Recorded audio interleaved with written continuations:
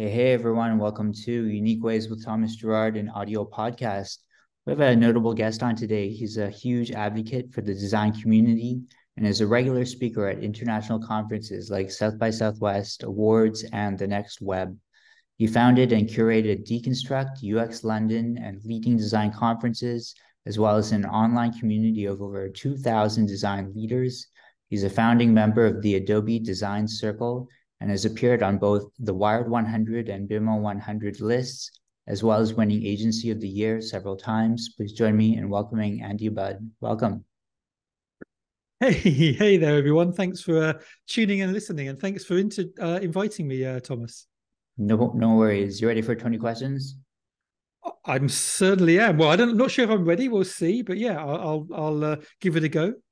Great. Okay. Number one, tell me a little bit more about yourself. What do you do? Well, at the moment, I split my time between doing two things work-wise. I spend 2 days a week coaching design and product leaders, so heads, directors, and VPs of design. I've got about a dozen or so people that I work with. They might be anything from a relatively kind of newly minted design leader, maybe leading a team of sort of 4 or 5 people, up to VPs and SVPs of design that might be leading teams of 100 or so. So I help them, manage and work their way through the challenges of being a design leader. On the other side of the coin, I spend 2 days as a partner in a venture capital fund. So I'm a VP, a venture partner at Camp. We're one of the first and generally regarded as one of the best European pre-seed funds. And so I spend a lot of my time helping founders get their product to a reasonable stage to product market fit, which obviously is a big design challenge in part, and then help them build their business, build their pipeline, and grow and sort of prosper. So those are two things I'm doing at the moment, work-wise, I guess. Great. Okay. And if you're interested in these episodes around VPs of design, definitely check out the episode with Rajay Vanderheed. He was a great guest and lighting designer. So number two, what's a key piece of knowledge that makes you different? I don't think I have a particularly key piece of knowledge that makes me different. But I do, as you would imagine, strongly believe in the power of design. I think even to this day, it really amazes me that people still see design as purely the visual manifestation of a piece of work, an interface, a building, a physical product. But as you and your audience will know, design is much more about understanding problems and assembling and solving solutions and assembling them in interesting, novel ways in order to deliver value and solve problems. And so I guess most of my career has been around trying to help unlocking the power of design. And I've done that, with my coaching clients by helping them communicate the value of design to their bosses. I've done that through all the conferences you mentioned, trying to help all of our attendees, trying to unlock the power of design. And it's also why I got into the VC world, because I realized that it's much better to try and get first stage, kind of early stage founders to appreciate design on day one. Because then when they grow their team, they're going to naturally have an affinity to hiring designers and solving that problem. Whereas if you don't help them figure that stuff out in the early stages, it's often too late, later on down the line to really sort of change their mind. And so, yeah, the power of design, I think, is my not piece of secret knowledge, because I want it to get, I want people to realize, the power more. But I guess that's where I sort of put my effort. Great. Okay. Number three, why this of all things? Why do you do what you do? Well, I mean, I guess I sort of explain that slightly. I mean, why I do design in general is I mean, obviously, it's when you start as an IC, an individual contributor, it's a very, very rewarding role. Like back in the day when I started in the digital space, I'm old enough that I remember being, a web master or a web designer, where you do some back end, some front end, a bit of design. And I guess I got the most immediate satisfaction from the design side of things. When you're doing code, it's an interesting kind of challenging engineering problem to solve, but also there's a lot of frustration. There's a lot of bug hunting. There's a lot of reading obscure documentation and, things, I never got on with regex. I never got on with like SQL. And then I just kind of design, and design was really about understanding human behavior. I've always been interested in psychology. I've always particularly interested in behavioral psychology and behavioral economics. And so trying to solve problems with the human in mind has always been a passion. I think I, like many people, have experienced really badly designed interfaces, whether you're trying to buy a train ticket on an automated machine or whether you're trying to book, concert tickets online or whatever. I've always been really frustrated about how the human is very rarely considered in the mix. And so I have found it a constant source of fascination about how we can build things with people in mind. And so I guess that's sort of how and why I got into this field and why I enjoy it so much. Great, that's great. Number 4, some people struggle with, but the question is, what does your future look like? So what does my future look like? That is a really interesting question. And I don't know. I mean, I'm sadly not a soothsayer or a fortune teller. Sadly, I don't have the Back to the Future book of sports almanac, so I can't look into the future and kind of tell you what's going to happen on that sense. But I'm quite happy doing what I'm doing at the moment. I mean, I've always been somebody that kind of lives in the now. And I don't mean that in a kind of pretentious way, but I mean, a lot of people, particularly through my coaching, who are very, very sort of concerned about what's happened in the past, and they sort of obsess, they run over conversations, they wish they'd done something differently, and that fact that they couldn't do things differently often kind of eats away at them. I've never been somebody who kind of worries too much about the past because it's gone now and you can't really do anything about it. What you can obviously do is change your behavior in the future. But at the same time, the future, is yet to manifest. You can spend some time looking at planning your next steps and your next routes. And again, that's a lot of what I do with some of my coaching clients as well, is trying to help my coaching clients figure out what their next steps are. But weirdly, I think because a lot of my time is spent serving others, I don't really spend an awful lot of time considering my future. But that's partly because I'm quite satisfied. I think a lot of the time people are looking for a better future because there's something that's missing now. Maybe if they're a bit more kind of, not materialistic, but maybe some people, material comfort's really important. And so they're constantly wanting to get a better job, a well-paid job, live in a better house, these kind of more material based improvements. And so there's often a drive there. Other people kind of, understandably in jobs that don't serve them or satisfy them. I think I'm really lucky in that I enjoy the VC work. I enjoy the coaching work. I enjoy my quality of life. And so there's not really anything I'm looking to do that I haven't kind of done. So I guess I'm sort of quite comfortable. And I think my future is going to be looking relatively similar to where I am now. I've kind of tried to manufacture the life that I want. Again, not in a kind of a fluffy kind of, East Coast or West Coast way, but yeah, I'm just kind of contented. So I don't have to spend an awful lot of time wishing I was somewhere else or doing something else. Super. Number 5, we say, is unique to this show. And the question is, let's talk about location. How does the notion of place play into what you do? On some level, I'd say that it doesn't. I mean, one of the things that always really excited me about the internet is, to some sense, it's stateless and placeless. Or at the very least, if you're looking at the internet as a place, it's a place in and of itself. And so I've always been quite, into internet culture. I've always been quite into the shrinking effect that the internet has. And I think the internet has developed its own sort of sense of place to some extent. And hopefully I've been paid a small part in creating that.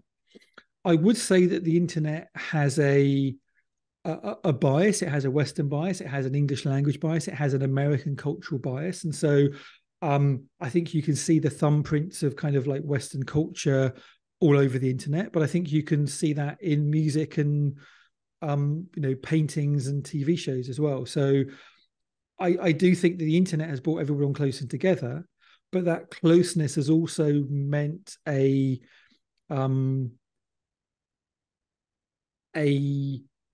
merging of distinct cultures into a single kind of global culture and internet culture. You see this all the time when you travel around the world. You go to different coffee shops around the world, but a lot of them have a similar look, a similar feel. So I think there is an internationalization in what I do. At the same time, I'm very British. I have a very British mindset and outlook in life. I often find when I'm talking to Americans, there's a joke around British and Americans are divided by a common language.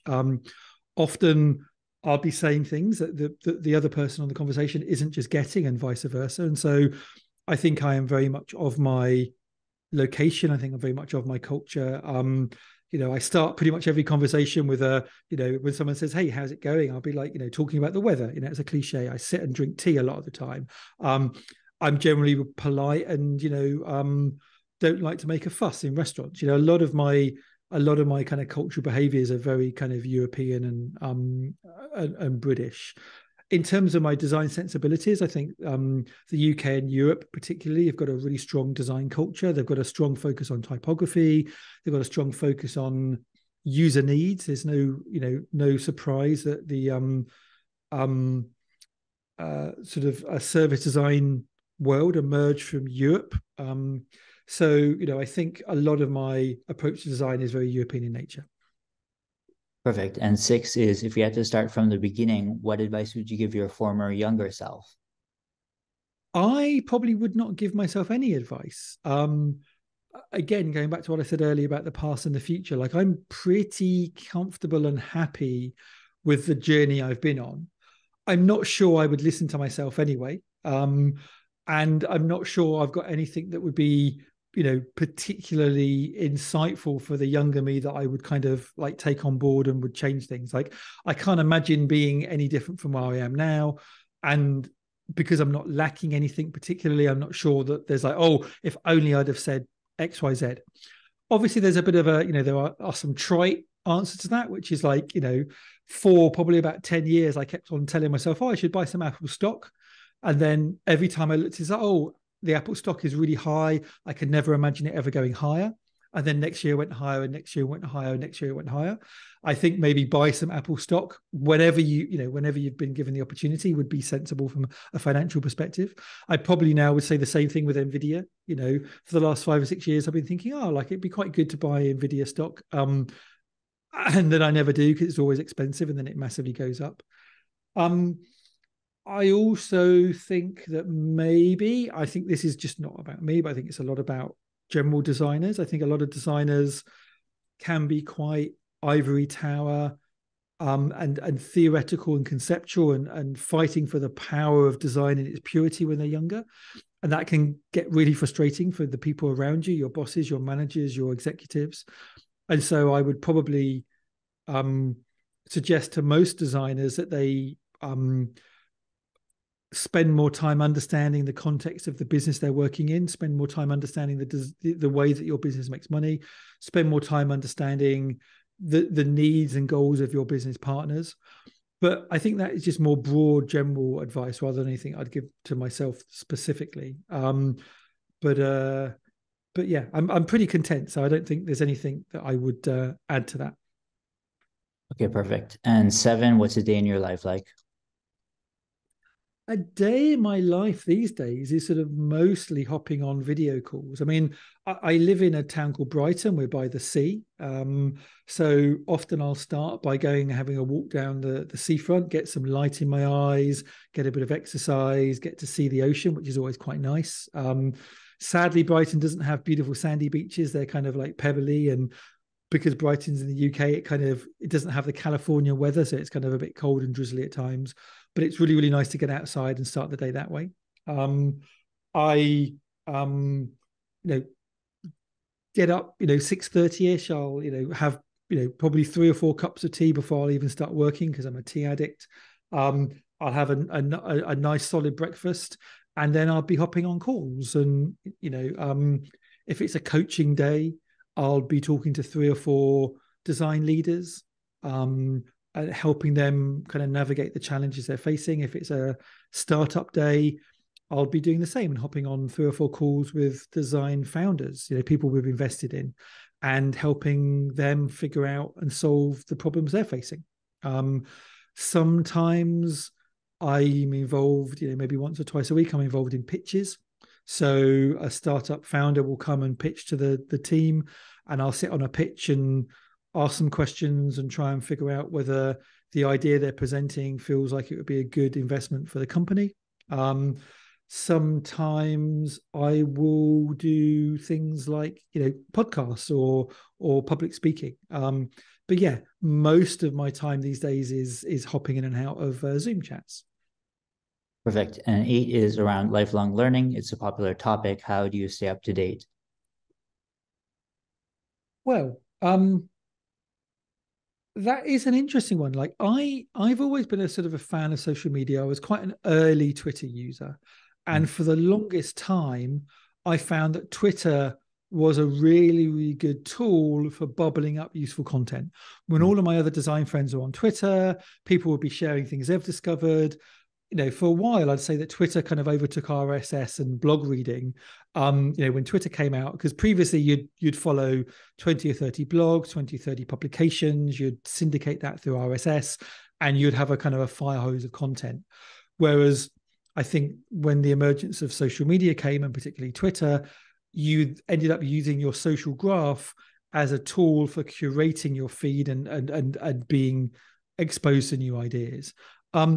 I still do that a little bit, but obviously Twitter's gone to a slightly darker, less positive place. A lot of my friends, even though I still have an account on Twitter and I still dip in and dip out, a lot of my friends have moved to other platforms, whether it's, Mastodon, Blue Sky, or Threads. And so I guess my ability to bubble up new content is a little bit harder. Obviously, at the same time, though, we've seen and maybe partly because of it, we've seen an explosion of newsletters. And so I guess like most people, I've got a fairly healthy and quite large media diet. I'm constantly being fed more stuff than I can read. But, because my day is quite broken up with lots of calls, I can hop in and read a couple of articles here, read a couple of articles there, and generally stay on top of what is going on in the kind of like the design and the tech news cycle. I don't think anybody ever feels like they're completely up to date, but I think I'm quite lucky. I don't like my day job isn't like focusing from 9 to 5 on a particular problem, weeks and weeks at a time. A lot of the designers I know, they can only kind of keep up to date with things outside of office hours. So I'm quite lucky that, I don't smoke. Rather than taking a smoke break, or a social media break, I'll just dive into my, backlog of unwritten articles, unread articles. I've got lots of browser tabs open. I've got lots of, PDFs of books. So yeah, just constant grazing to try and keep up with what's going on. Great. And 9, tools. Do you use both digital and analog tools? I'm not really much of an analog person. I sort of envy people that carry a moleskin around and take judicious notes. I'm also sort of envious of people that have got some kind of, clever prioritization system where at the end of the day or at the beginning of the next day, they write out all of the things they want to achieve and they achieve them. I'm pretty, digital and also pretty old school. I mean, I think what tends to happen with most people is they build a tech stack around them, and then they invest time into adding content to that tech stack. Excuse me. And eventually that tech stack becomes so full of data that it becomes hard to move. So, I use, my email is still, maybe that's quite old school, but my email is still a big part of my management platform. It's my to-do list. It's my, my CRM, my way of keeping in touch with people. Obviously, I use other tools like WhatsApp and Telegram, but I'd say email is still the easiest way to get hold of me. WhatsApp, Telegram, and other kind of instant messaging tools are more of a stream, and with that stream mentality, things are ephemeral and they disappear. Whereas my email is still an inbox that if you email me, you're going to get an answer, or at least you're going to know that I've seen it. I kind of follow an inbox zero approach, so my inbox is pretty tidy. So that keeps things pretty straightforward. I keep a lot of notes in just Apple Notes. I know that's, again, it's not kind of cool or an exciting piece of technology, but for a lot of my coaching calls, I just make notes in Apple Notes. I've also got a big for anything that's more that I want to kind of pull out later, I use Evernote. Again, Evernote's rubbish. I've wanted to move over to other tools like Bear, or Obsidian or what have you, plenty of times. But the problem is I've got so much data in Evernote that actually moving that all over and categorizing it and tagging it is a real pain. So yeah, and I guess in terms of writing, again, I wish, a lot of my friends use lovely little tools like AI Writer, or there's lots of lovely little kind of no distraction writing tools out there, but I just end up using Google Docs. So Notion and Airtable and all those kind of things. So my tool stack is pretty predictable, I have to say. Perfect. And halfway, number 10, how do you deal with work-life balance? Oh, I missed one. Sorry. Hold up. Number 9. No, that's right. Number 10, how do you deal with work-life balance? I don't think that work-life balance is something I necessarily have to deal with. I guess a lot of people have very, very separate work lives and social lives, and the two need to have some rigidity between them. And a lot of people worry and stress, and if they get an email late at night, maybe that stress will build up and they won't be able to sleep, or maybe it will kind of burst out into uncomfortable habits, or bad sleep patterns or whatever. So I can understand why a lot of people need to kind of put hard boundaries on. I guess my work life and my social life kind of munges together a little bit. I was a founder of a company for 15 years. As a founder of a company, you are usually the last stop in a chain of escalation, and so if something's broken, something goes wrong, you need to make yourself available. So I've got very comfortable with being available if something's really, really genuinely on fire, to fix it. If you're blocking somebody and it means that they're having to deal with something that's unfair, it's not fair on them. So I think being a leader, you kind of need to create time in your life to do that. At the same time, if it's not urgent, if it's not burning and on fire, I'm quite happy to leave things. So I'll sometimes do a triage of emails, while the adverts are on TV, or while I'm waiting for the kettle to boil. And if there's some things I can get done really quickly, I'll get them done, and if not, I'll just file them away and do them later. So I guess my work and my regular life kind of blur into each other, but they blur into each other in a comfortable in a sort of a comfortable, non-invasive, non-intrusive, problematic way. So yeah, I don't really have an answer of how I've done that beyond just like you have control over what you do and where you put your focus, and I try to have a relatively balanced life. I'm not a workaholic, but at the same time, I'm respectful of other people's time, and I'm respectful of my own time. Great. Okay, I'm excited for number 11. If you weren't doing what you do now, what would you be doing? Well, I guess there's a bunch of different ways to answer that. Technically, I discovered the internet. I discovered the internet while I was traveling around the world, actually, in cyber cafes in Thailand and Indonesia, and discovered how to build websites through that process as well. And so, if I hadn't discovered that, I might have been on the track I trained to be on, which was possibly aviation or aeronautical engineering. I did a bit of flying as a kid. I studied aeronautical engineering at university, and I might have ended up going into the aeronautical industry as some kind of engineer, some kind of aircraft designer, or who knows, maybe some kind of pilot. But I'm sort of glad I didn't do that, because the internet and web design was a lot more rewarding, and frankly, I got into it at exactly the right time when everything was blowing up. If I was to, for whatever reason, go back in time, knowing what I knew now, and I had to, whatever weird reason, pick a different career, I would probably still be doing something in the creative world. Architecture, there's a long history of overlap between architecture and digital design. A lot of the early information architects, use their language from architecture. Pattern language, comes from architecture.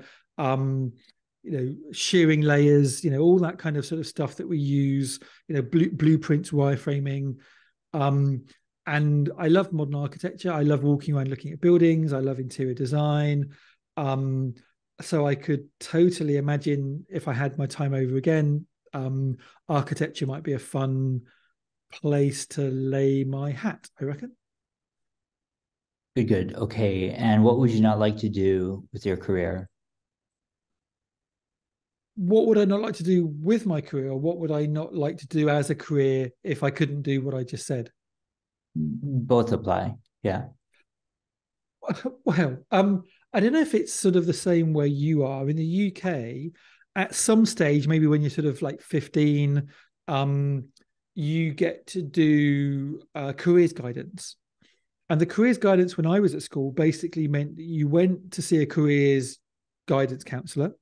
They'd sit you in front of a computer. You'd answer a bunch of kind of almost psychometric tests, like what kind of things do you like to do, and then you get given a result. And the psychometrist says, "Oh, like, have you considered doing this as a career?" And so I went in and I answered all of my answers, and the career guidance I got back was mastic asphalt spreader. I don't know if that means anything to you, but a mastic asphalt spreader is somebody that gets on the top of roofs and like puts melted bitumen on the top of roofs to stop them from the rain from leaking into buildings. Like hard, dirty, outdoors, smelly, poisonous, like literally the worst recommendation I would ever have. Like this is to somebody who was studying pure maths, applied maths, further maths and physics at university, at college. So I have no idea why their careers guidance sort of program thought that working outside spreading tar on a roof would be my cup of tea, but I couldn't think anything worse than doing that, I have to admit. What's your favorite word, quote, or sentence? My favorite word, quote, or sentence. So when I was younger, I used to read. I used to be quite into sort of the concept of Taoism. I've never been interested in religion, but I like Taoism as a kind of a Western philosophy, and a lot of Taoism is communicated through sort of sayings or poems. It's not like the Bible or the Quran or other religious books which are about often sort of prescriptive behaviors or very, very detailed stories. A lot of Taoism is around observing nature and learning lessons from nature. And one of the kind of the phrases I like the most, which is probably from the Tao Te Ching, was be still as a mountain, move like a great river. And I guess it's a kind of a meditation or a thought on there's a lot of kind of Taoist sort of symbolism around how water is incredibly soft. It's you can't hold it, you can't break it. It's very fluid, it's very supple, it's very kind of, light. But flowing over millennia can kind of ground down the hardest rock. And so it's this juxtaposition between light flowing water, but also being incredibly powerful force over time.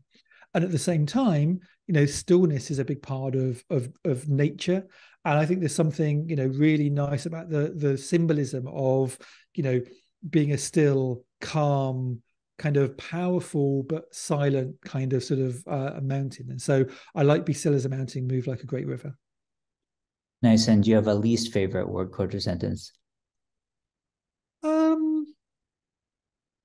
I don't know if I've got a least favorite quote. I mean, there's lots of quotes that are massively overused or misattributed. I mean, a quote that I have used plenty of times, but kind of bugs me when I use it or other people use it, is the William Gibson quote: "Is the future is here, not evenly distributed." I think it's a brilliant quote. I think it's an accurate quote.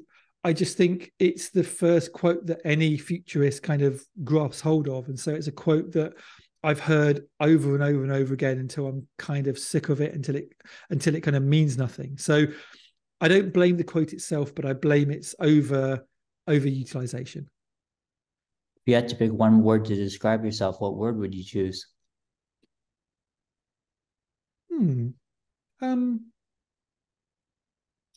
That is also quite an interesting question. It's an interesting question, partly because that's not kind of how my mind thinks. A lot of the time people will say things like, "Hey, what's your favorite movie, or your favorite color, or your favorite food?" And I don't really think in terms of the binaries. Like, I don't have a favorite X, a favorite Y, or a favorite Z. And I think it's probably overly reductive to try and boil somebody's essence down into a single word. And to be completely honest, I think actually I would choose a fundamentally different word every single time you ask me, based on how I'm feeling that day. So in a weird kind of way, I'm going to politely decline answering that question because my brain just can't comprehend what the answer could be. Okay. And final stretch here, number 16. What keeps you up at night? Nothing. I sleep very well. I mean, again, I know it's people when people talk about kind of like what keeps you up at night. It's like, what's that thing that kind of bugs you that you wish could be solved in the world?